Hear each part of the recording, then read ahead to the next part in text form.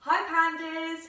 So today's lesson is going to be about working with a partner, similar to teamwork, but at home we don't usually have lots of teams of people. So you only need one other person, so that could be a brother or sister, mum and dad, or anybody else that you live with. Okay, so I'm going to put my panda pet down, he can watch with you guys. Before we do our warm up, I'm going to tell you what you're going to need today. You're going to need your panda spots or your lovely animals that you created. Okay, these are going to be your markers for the warm up and everything else that comes later. You're also going to need a teddy or a ball or something that could be passed backwards and forwards from you to your partner. You're also going to need your panda belt, or if you don't have your panda belt, a dressing gown belt like this will do, or something else similar. You're also going to need a container thing, so something like a bucket, or I've got my laundry basket here, okay, and 6 objects. So I have 3 balls, and 3 soft cubes, okay? It really doesn't matter, it could be teddies, balls, anything, but you'll need 6 of them, okay? So let's get started. So I'm going to stand on my panda spot here, and I'm going to do the warm-up for you. So we are going to start off by running on the spot as fast as we can for 10 seconds. Okay, but before we start our warm-up, it's really important that we do our bow. So we're going to put one hand up, one hand into a fist, and we bow. Ready, go!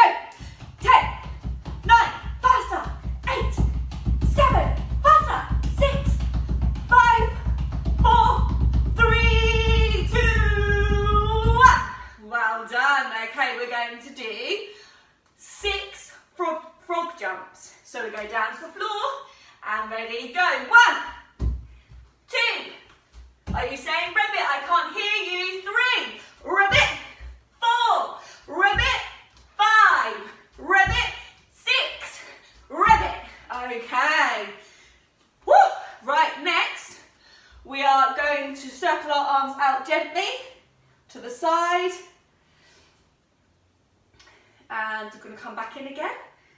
Gently in, so they cross in front of you. Well done. Okay, so this is a new exercise I learned.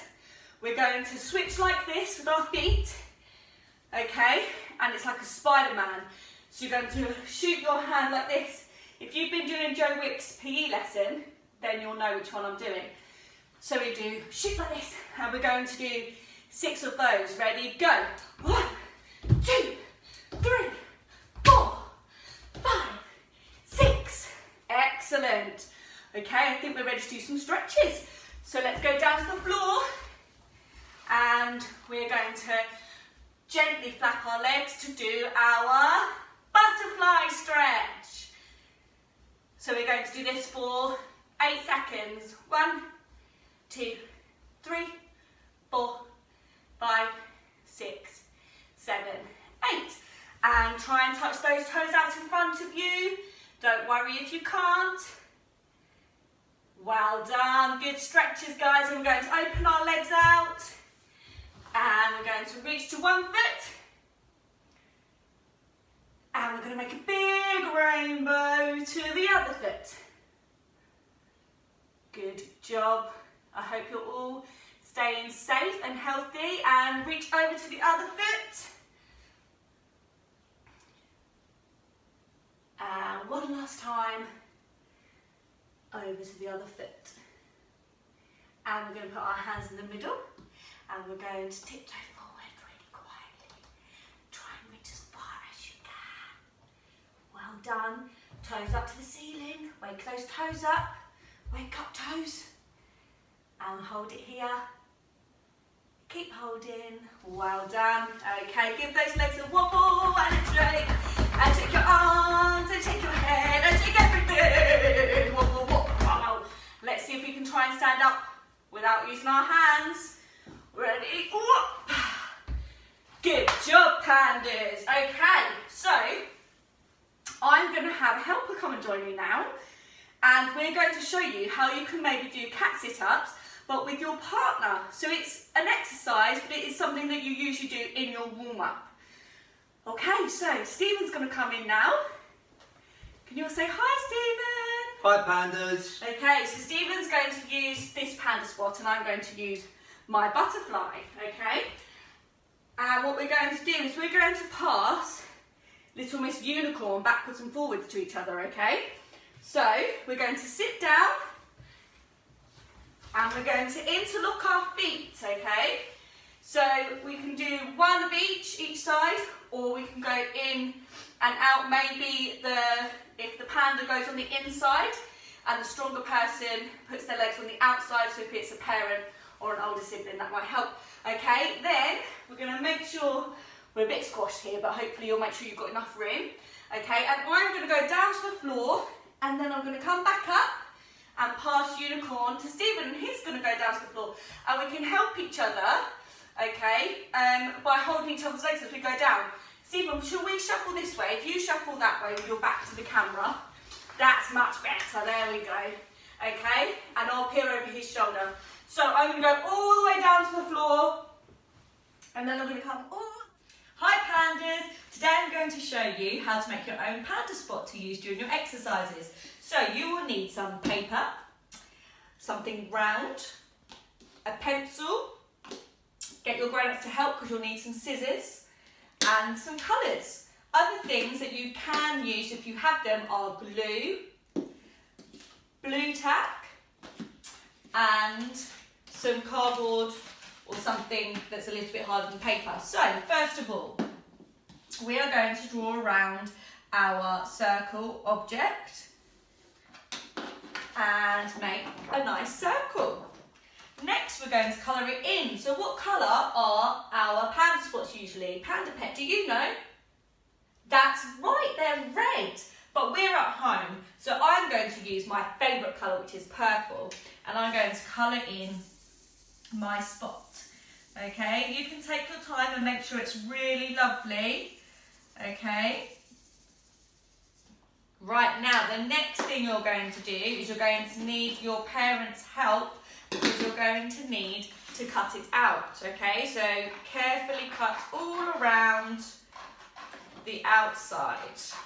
Okay, till you have your circle, like this one, okay?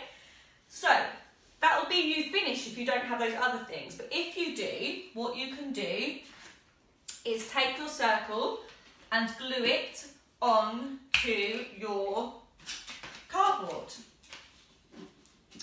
okay? Because this way, what might happen, if you stand on a piece of paper or if you use it, it might sort of blow away or move or crumple up. So we don't really want that to happen, do we? So if you do have those, make sure you get your parents to help you with the cutting. Then you can put it on your cardboard, or mine's just a breakfast cereal box. And it just makes it a little bit sturdier. That's it. Do you like it? Thank you. So, if you're feeling creative, you can actually do something else. You don't have to do a circle. I've worked on a little butterfly as well. So you could do a butterfly, your favourite animal, or you can draw a panda. And you can use that as your panda spot. Now, the blue tack is for when you get started. If, again, ask mummies and daddies, okay? Again, just so it doesn't move, you can just place a little bit of blue tack on the bottom when you put it down on the floor when you do your exercises. It might just help to keep it still. Okay, obviously don't do that on carpet, but that's not a necessity. So yeah, so have fun, and maybe send us in some pictures of your panda spots or your animals or whatever you use. So, bye! So the next exercise we're going to do is a tug of war. So what we're going to do is we're going to try and place our panda spot in the middle, okay? And then we're going to see if we can pull our partner close to the middle. So I'm going to have Stephen come back in, okay? Now, we each have right at the end, and we wrap it round once, you see that? Stephen's cheating. Okay, and we lunge forwards. Okay, and we're going to pull our friends to the middle, see if we can pull them. Oh, Stephen's so strong. Oh, I'm getting nearer and nearer to the panda spot. Don't give up, pandas. Oh, yay. So Stephen won. High five, Stephen. Well done. Okay, so you're going to need quite a lot of room for that, okay? So that might be quite a fun exercise to try and do in your garden or somewhere like that. All right, so the next one we're going to do is where you need your objects for. So what's going to happen is I'm going to stand here.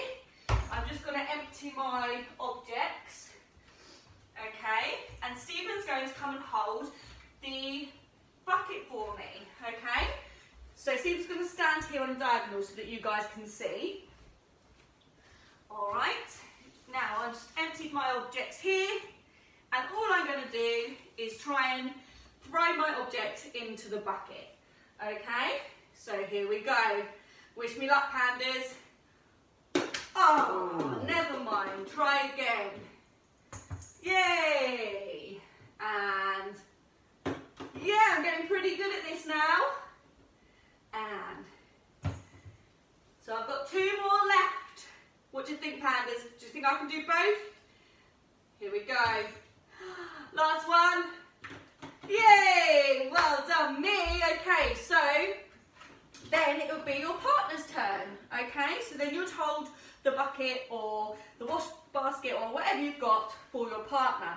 Now that all of them are hopefully in there, okay, I'll pick this one up that I didn't manage to get in.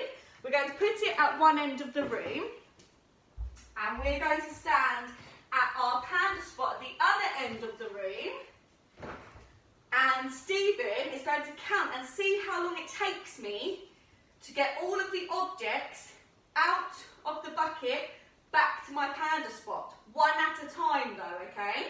One at a time. So if you are older, then obviously you can maybe have more objects, and you can maybe move your bucket further away for the throw-in and further away for the running, okay, if you're a bit older, to give yourself a challenge. So Stephen's going to count loudly so that you can hear and see how long it takes me to get those objects back to my panda spot. Are you ready, Stephen? If you can shout go for me. Go. 1, 2, 3, 4, 5, 6, 7, 8, 9, 10, 11, 12, 13, 14, 15, 16, 17, 18, 19, 20, 21, 22, 23. 23? Cool, I need to get a bit fitter, don't I? So then it would be your partner's turn, and you could count for your partner. Okay. So I'm going to put all of my objects back in here. All right. And you can do that over and over again, okay? And help each other out to count and see how long it takes you and see if you can get quicker. All right, pandas, so that's it for today. Hope you have fun working with your partner. Keep safe, stay healthy, and we'll see you soon. Let's have a bow. One hand up, one hand into a fist. We bow.